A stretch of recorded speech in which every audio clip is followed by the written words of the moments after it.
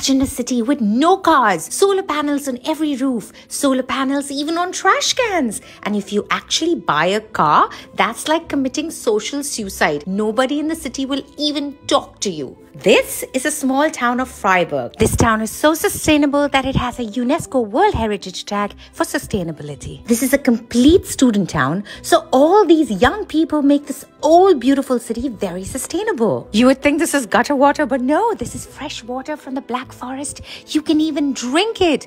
People use this to sit around, have a glass of wine, children play with boats in it. It's a social hangout place. Imagine if we did that in India. They have vegan cafes everywhere. This small town has rooftop gardens, food sharing pantries, and organic waste resolution. The new town hall is built on solar panels.